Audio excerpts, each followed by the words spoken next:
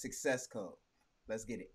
Ready? Welcome to the Success Code, where Roy Red provides interviews, discussions, strategies, and talks to help broaden your perspective on your road to cracking the Success Code. Success Code. Success Code. Success Code.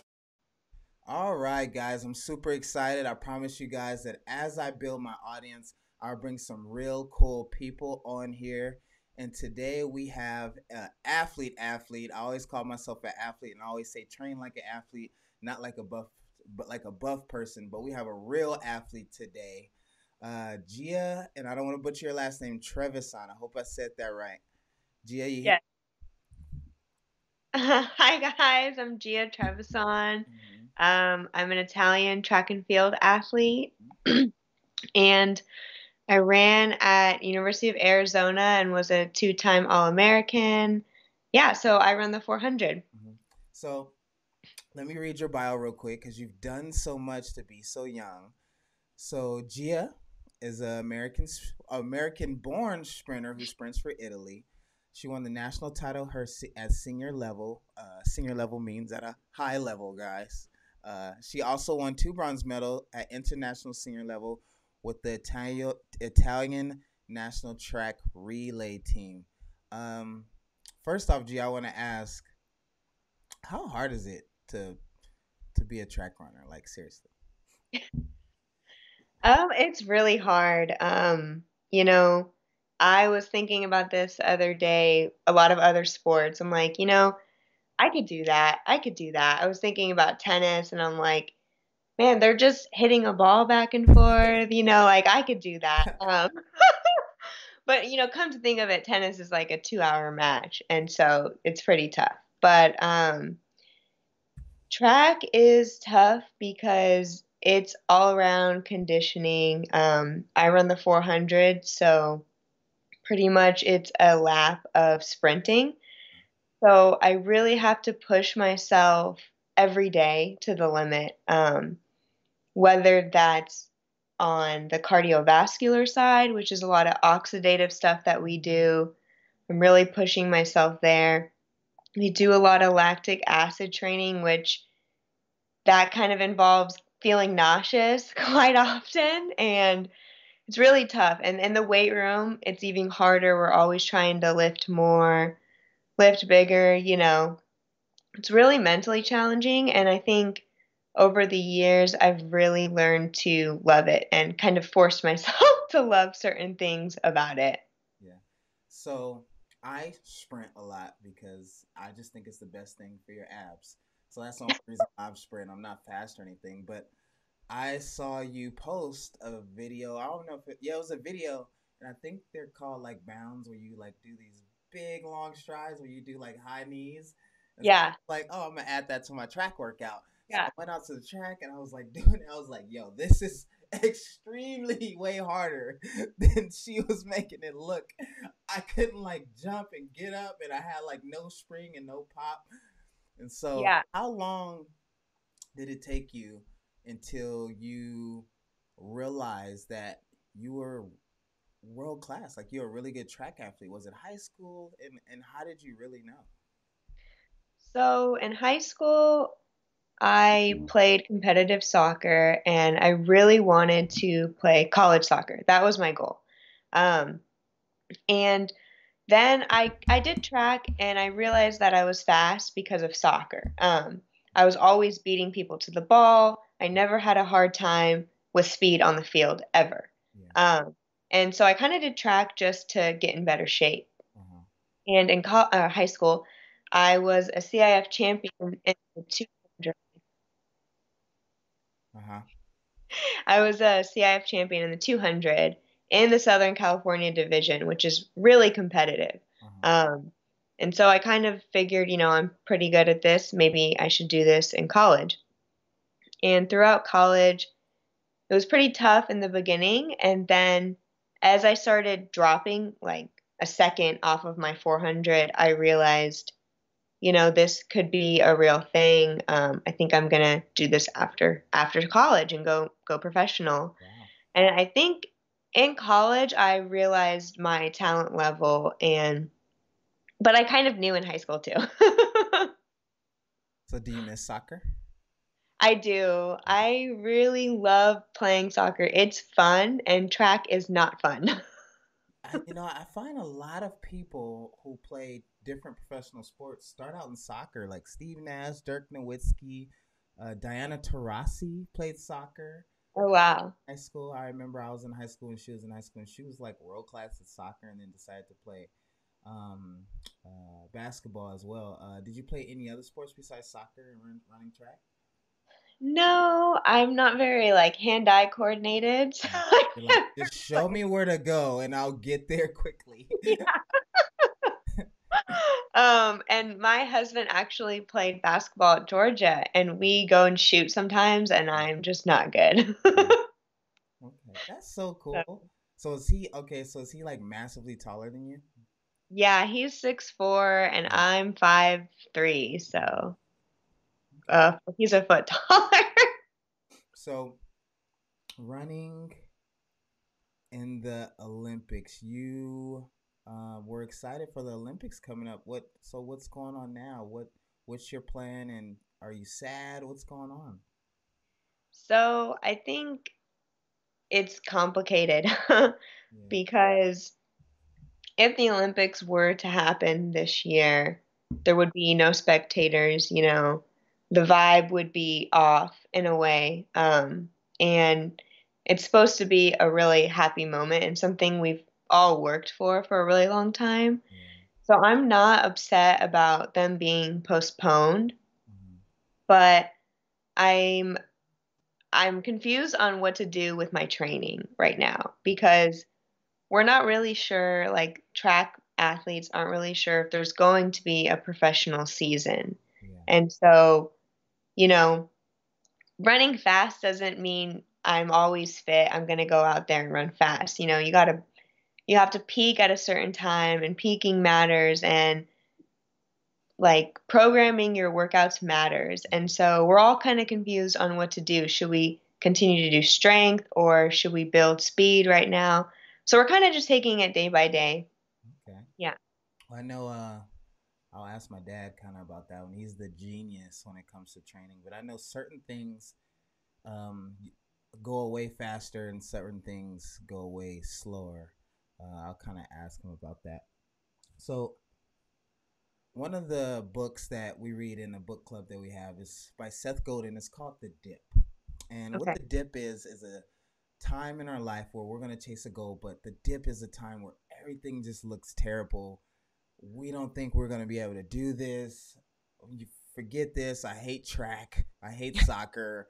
I hate Yeah. life at a time where everything just looks terrible. But what Seth Godin says is if we make an intention to get through the dip before we start, it makes it easier to get through it.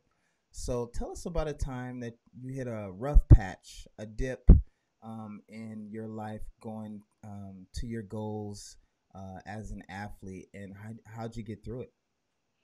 Yeah. So in college, in high school, I tore my ACL and my meniscus. Oh, Yeah, and it came back to haunt me in college. I think 3 or 4 years later, I just had really, really bad left knee pain, and there was no way I could do anything. And so I decided to get surgery, and I lost a bunch of weight. I lost a ton of muscle. I lost a lot of progress. And, it's funny during that time, when something's taken away, you kind of want to get back there and you want to fight really hard for that. yeah. And so that's what I did. And it really motivated me in a lot of ways. It was my last year running track in college. Hmm. And I was in the training room almost every day, getting worked on, doing rehab, whatever. And I remember coming back to the track, running on the track for the first time after being on the bike for, I don't know, 3 months. Hmm. And it just felt so good. And that was a really rough time because I didn't know if I was going to be able to compete for my last year. Yeah. And I realized that it really made me fall back in love with it again. Yeah. And I think we will dip quite often in life. Like even right now, I was at the track today and I'm by myself, training by myself right now. Exclusive, exclusive. She is not following social distance, you guys. That's No, exclusive. I was by myself. And I was thinking, these next couple of months are going to be tough. Because I'm not with my coach. I'm training somewhat on my own, but we're going to get through it. And I was literally talking to myself at the track, Yeah, and I think sometimes that's what you have to do. yeah. So I'm so glad you said that. Because I knew you were a mental monster when we were having a conversation, and we're talking about you speaking and you working on your book, which we got to get into that because downtime we got time to get that done. But you said, ah, if I have to zone out, I could just zone out and get it done. Yeah. I was like, wow, because I knew what that does mentally, and I know how hard it is for my young athletes to do that. And I'm always trying to get them to zone out, but they're always thinking, am I messing up? Am I making a mistake? Am I going to get snatched out the game? Which that's one of the things you don't have to worry about in track. You know, you're going to be on the field. But Yeah. you just said how you were talking to yourself, and it's my assertion in mental performance fields, mental health fields, that it's really the context on what you tell yourself, which controls your thinking, which controls your emotions, and your body sensations. So, where did that come from? Where did you become aware of your self talk? And what is your self talk usually? Is it usually positive or usually negative? So I'm really competitive, and so I think the self-talk really came from being competitive, um, wanting to beat my training partner or wanting to win this rep or Mm. in soccer. And when I played soccer, we had like a fitness coach, Yeah. and practice got really intense with him around. And so it was just like, I want to win this rep. Yeah. And I always wanted to win. And I think that's really where the self talk came from. Just saying I can do this. And then as you grow older, you really expand on your self talk. And the faster you get in track, the more technical it gets. And so you have to really try to communicate with your body on, I want my hand to come up here and my arm to come back, things like that. And so my self talk is majority of the time positive, but it can be negative with things like, oh, I don't know if I can hit this rep or if I can lift this weight. But when it comes to zoning out, I take the first two, three steps and then you kind of just go with it. Yeah. Um, when I'm doing a time trial at the track, my heart is racing really fast before I'm really nervous. Mhm. And I do some breathing exercises to slow my heart rate down. And I literally tell myself the first three steps are the only thing that matters. And then once you're in the run, you don't That's think about all of anything. it. Yeah. Yeah. Yeah. What were you gonna say? No, I said after the first three steps, then you're thinking to yourself, now I'm gonna dust everybody out Yeah, totally, totally. here. Yeah. Oh, that's so cool. Did you get a chance to watch any of The Last Dance yesterday? I did. I watched it all. Do you see similarities of yourself and Michael Jordan? I- I wish. I wish. That would, yeah. Um, the only one similarity that I saw was that he would stay after practice and get more reps in. yeah, And sometimes I like say to my coach, "Hey, let's do this." And then he'll do it and everybody else like hates me. really. So you like, Yeah. yeah, they're like, oh my gosh, we want to leave, and Yeah. Gia's over here running. Yeah. So Yeah. I just want to point out I took some notes because you dropped the gym and probably don't even know that you dropped it. You said the faster it gets, the more technical it Mhm. gets.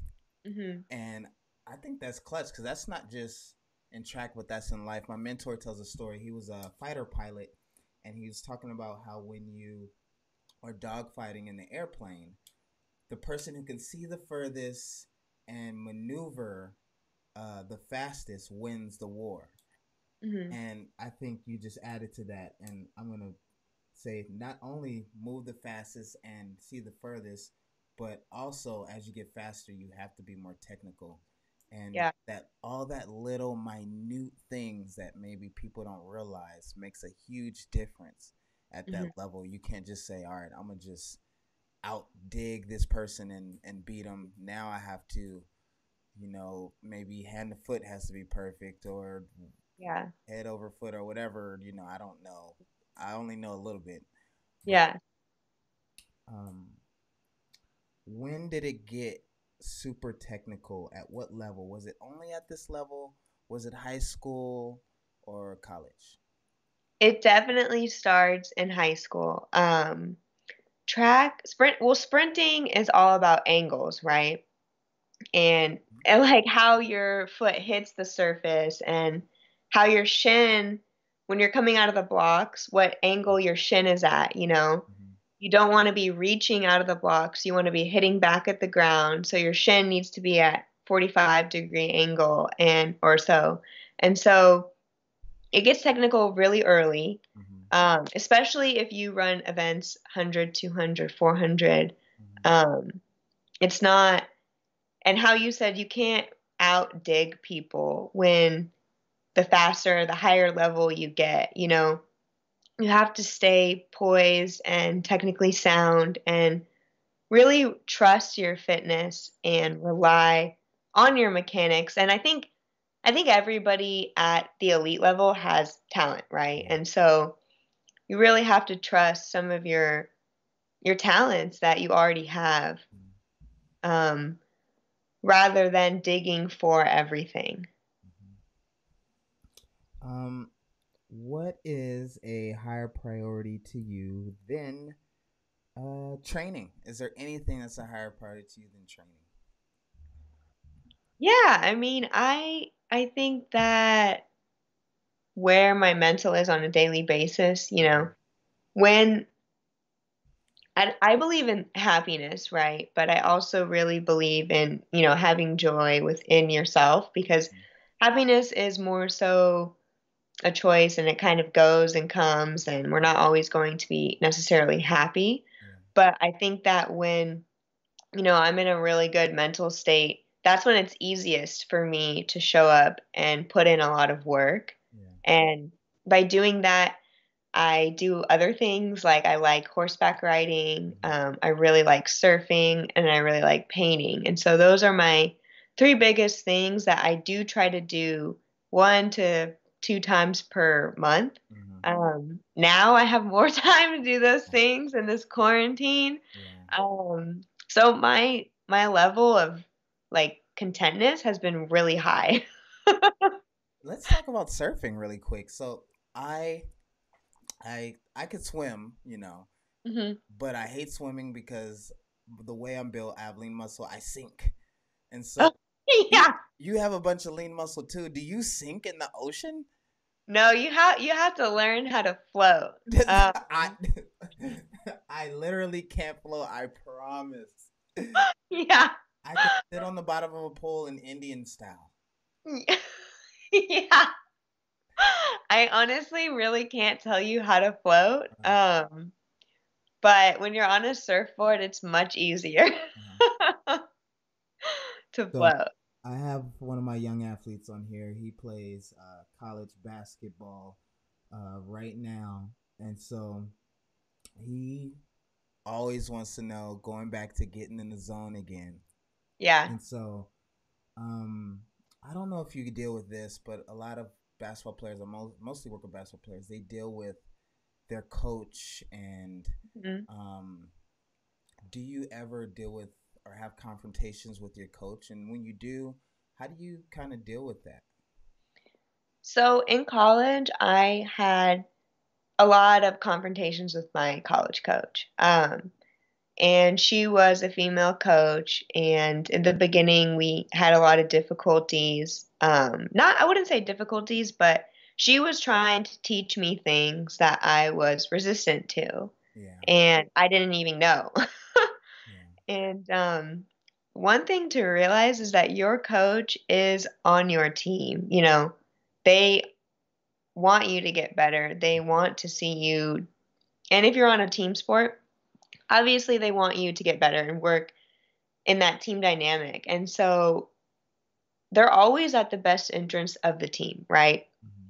And so I think that's one thing that you have to realize is that this person is not against you, they are for you. And we had a lot of conversations about training, and I started buying in and I started really listening to her more and just being like, you know what, I'm just going to do what she says, see how this works for me. Uh-huh. And I started running faster and we started Oh. getting along better and things just overall were better. Mhm. So I think that was the biggest thing for me is realizing, hey, like she's not not like my enemy, you Yeah. know. Yeah, that's kind of a big struggle for a lot of my athletes because there's so much politics in basketball. I don't know if there's a lot of politics in running. My dad played baseball at a high level, and he saw us talk about, and he went to run track. He ran track at West LA, but he Mhm. talks about that he loved track because there was no politics. If I'm faster than you, I'm faster Yeah. than you, and can't nobody argue that. Yeah. And that was one of the reasons he went out to track. So I wanted to ask you, let's say something happens in quarantine and oh, you've done it before. Okay, all your muscle and everything's taken away, right? So when you had the injury, what was your process from start to finish, from now I have to start all over? What was your process from going 0 to 100 and reinventing yourself? Because I believe life is about reinvention. How did you do that? When I think when you focus on the little details, so say like when I hurt myself, Hmm. I had to do a lot of like motor mechanics and I had to do a lot of really retraining my leg how to run. And I really focused on the details, right?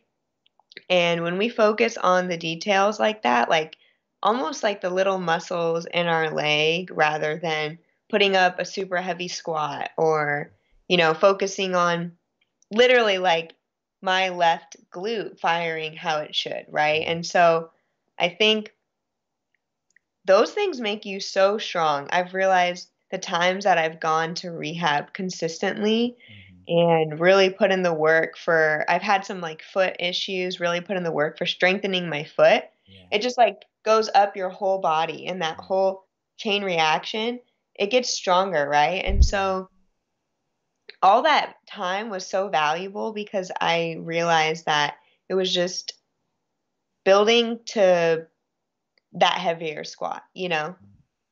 Yeah. I'm so well. You're also giving away secrets, so I did. They gotta pay for that. But I talk about getting each glute to fire, hip mobility, all of that stuff is clutch. And when Yeah. you can be what I like to say as a conduit of energy, you can pick up energy from the ground, and it makes you so much stronger. It's insane Yeah. that when your body works, how much stronger you get. Let's see, we got a few people, a lot of people on here. Few comments. That's not a comment. This guy, Mr. Beehole official, put her hard eyes. Okay, pay attention, Mr. Beehole. She said she was married. Let's see who else we got here. All right, so anybody who's just joining, I am interviewing Gia Trevisan, Olympic runner, who was going to run in the next Olympics until we all got quarantined. So what high school did you go to, Gia? I went to Mater Day. Oh my gosh, I knew Yeah. it. Now we're gonna get into some cool stuff. So were you there when my brothers, Gary Franklin, Kiala King, and Tyler Lamb was there? Yeah, so I know Gary really well. Okay, Um, Kiala, we were friends, we were friends. yeah, He probably won't remember me, but Kiala's and, crazy. and yeah, and then who did you say? Tyler Lamb. Yeah, he think he was a little bit older than me. Okay. Yeah. Oh my gosh, that's so awesome. There's like real legends that come out of modern day. Okay, so now I see why you're so great. So what's the pressure of playing there? It's like because it's more tuned towards, or I don't know, I didn't go there. Is it more tuned towards the sport rather than education? Because I know how Tyler is. He ain't Yeah. no homework, and somehow he was passing them grades. But So really set up to it, help you in your sport. yeah, so it's obviously a really big sports school. But I do think that the academics they were hard. Yeah, so I think it's a pretty well-rounded school, Mhm. and they really love their sports, and I think their student athletes, there's a lot of resources for them, almost like being a student athlete in college, you know. Yeah, You're having like a hard time with something, they'll give you some tutors or whatever. Modern Day was great because if you were really good at something, yeah, everybody really liked you, right? And so I think at other schools, if you were really good at something, like if you were really nerdy or whatever, you would get teased, right? At Modern Day, it did not work like that. yeah. Even if you were like crazy smart and going to Harvard, it was just like, wow, like Yeah. what an accomplishment, you know? Class, world Yeah. class. Yeah.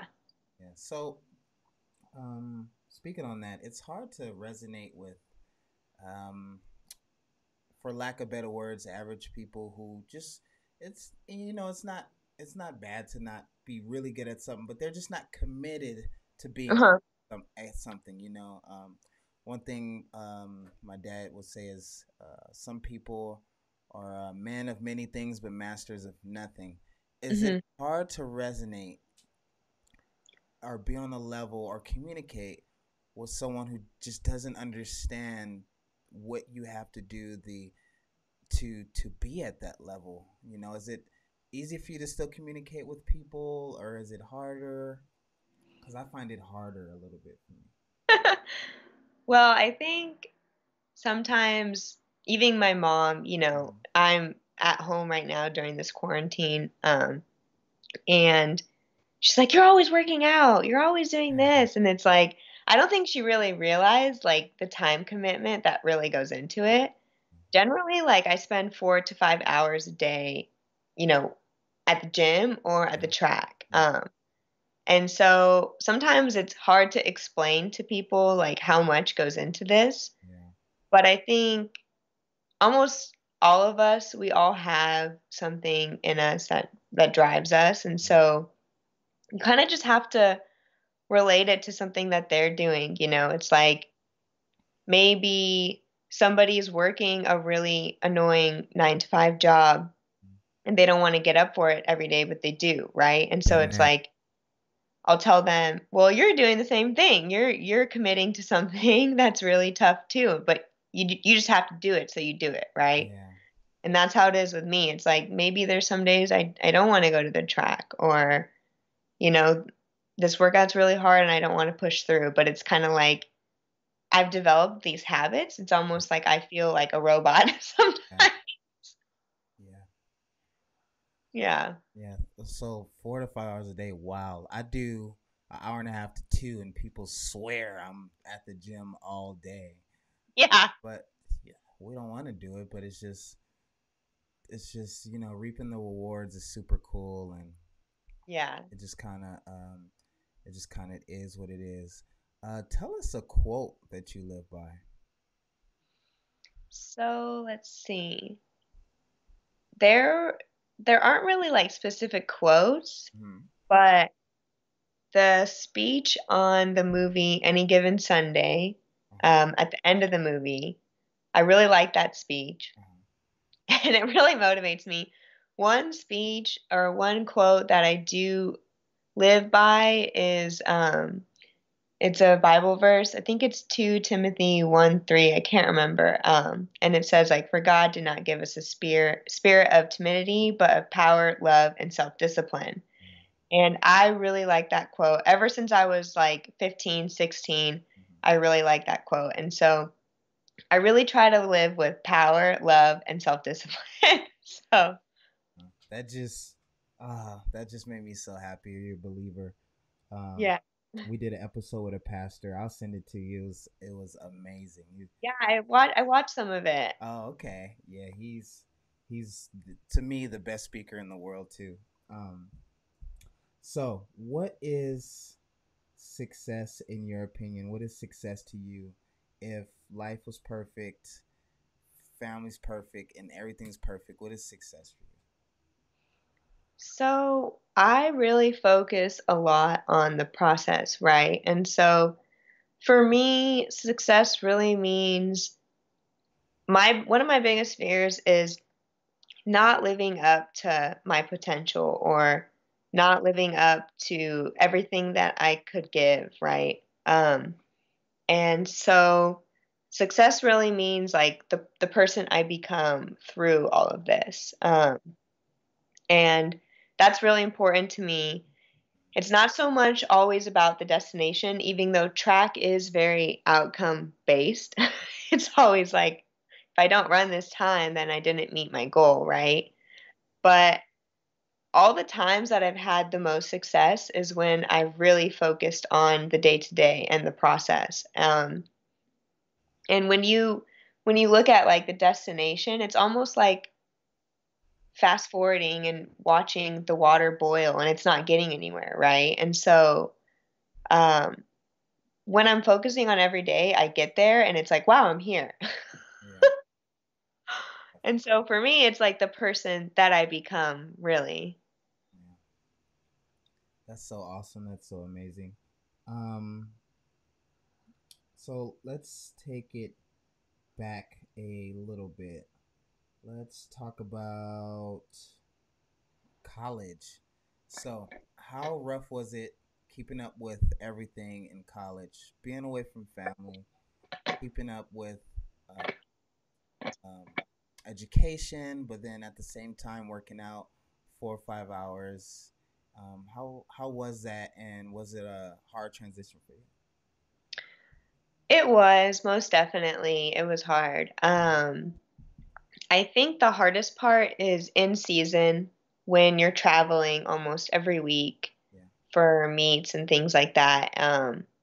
And I think you just have to study on the road, study in the plane, wherever you are, you know. Um, and I also gained freshman 15. what? How did Yeah, that work?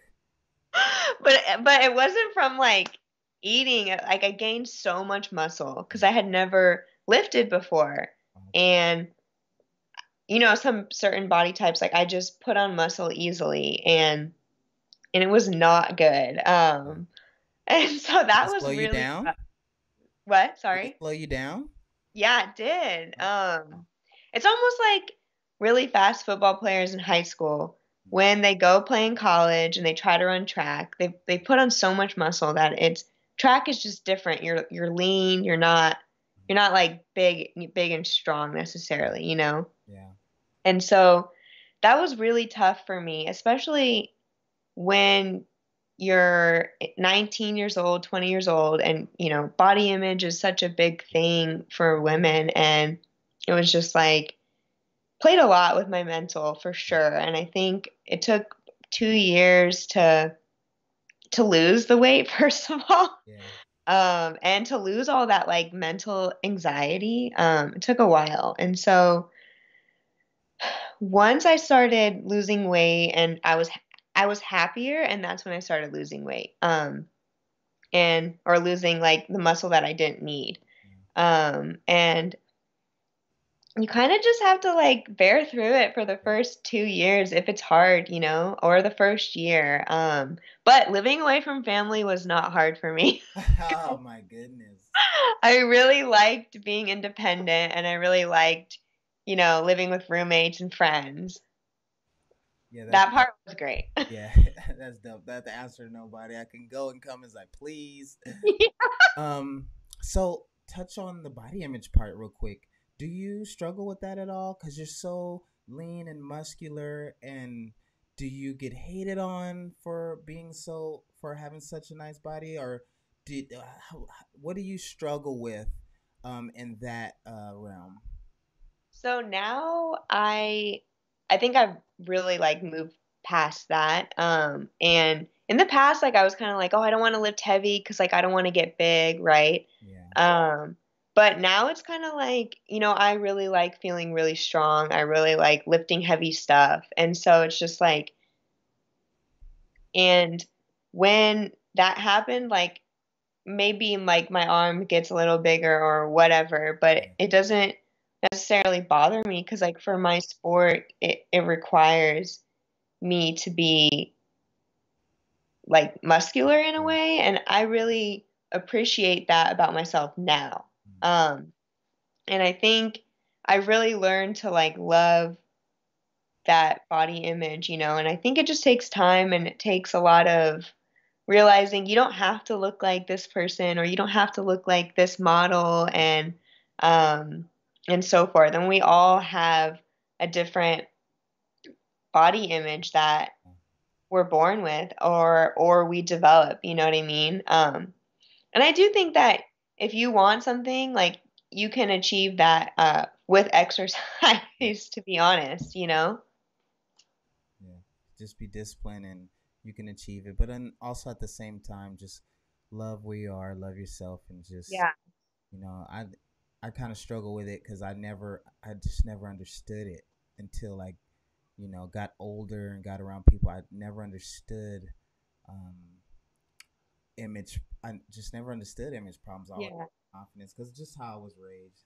So I'm Yeah. really trying to have empathy and learn about that stuff as I move forward. So anybody who just joined us, I am interviewing Gia Trevisan, uh, amazing Olympic runner, medalist, runs for Italy, but from here. Um, and you guys came in at the end when we are almost done. So I want to ask my last question. Uh, Okay. is there anything that I should have asked you that you think everyone should know? I think your goals take time. They take discipline. Nothing is nothing worthwhile is easy, right? And so just really being patient and really trusting and believing in yourself for the process. And I do say daily like affirmations to myself, and I really believe there's a lot of power in speaking out loud. Yeah, And rather than just thinking it in your head, you got to like say it and repeat it. And what we put into our brains will become a habit. And our thoughts control our actions. And so I think the battle is won and lost in the mind. And so you got to really train your mind to push through that process, push through those day to day things. And before you know it, you like reach your destination and you need a new one. yeah. So true. So two points, guys. Two next level points she made. Time. It takes time. There are no unrealistic goals. There's only unrealistic time frames, and the battle is won and lost in your mind. Once you believe it, you can achieve it, and God has equipped you with everything you need. Once you believe it, it's done in your eyes, His eyes. It may not be done in other people's eyes, but we don't worry about the haters. We just keep moving forward. Um, Gia, let the people know where they can follow you. First off, before we get off, when is your book coming out? Give me a date. What month is it? It's April. Let's say September or like November. September, November. Oh, we could take that. You got any ideas yet? I do want to write about something surviving college. It's more so like for female athletes. Yeah. But I do want to write about like my college experience for sure. Yeah, because they definitely need to hear and see you on stages everywhere, and they need to read your book because you're amazing. Okay, where can they find you? Okay, so I'm on Instagram. It's just at Gia Trevisan. I'm on Twitter at Gia or G underscore Trevs. Mm-hmm. I do have a Facebook page, but it's under my full name, which is Giancarla Trevisan. Mm-hmm. And yeah, those are my three platforms. And then actually, I'm starting a YouTube channel soon. So, So we have just real quick, we have a professional Okay. Italian basketball player on. She said you're amazing. So I just want to make sure I let you know that. Do you have family in Italy right now struggling with this virus? Yeah, they're in Padova, Okay. which is 2 hours east of Milan, which is like the big region where it got hit. Yeah. Um, so they're just staying inside. I Yeah. mean, they're okay for now, but I think they're tired of it. Mhm. Well, thank you so much for coming on. Thank you guys for everyone who came on the live. As you know, we'll be sharing this on all the platforms: YouTube, Spotify, Stitcher, iTunes, Instagram Live. Thank you guys, everybody who came on. I hope you guys enjoyed this show as much as we enjoyed creating it for you. Again, thank you, Gia. Bye. Thank you guys. Thanks for Thank, having me, Roy. thank you.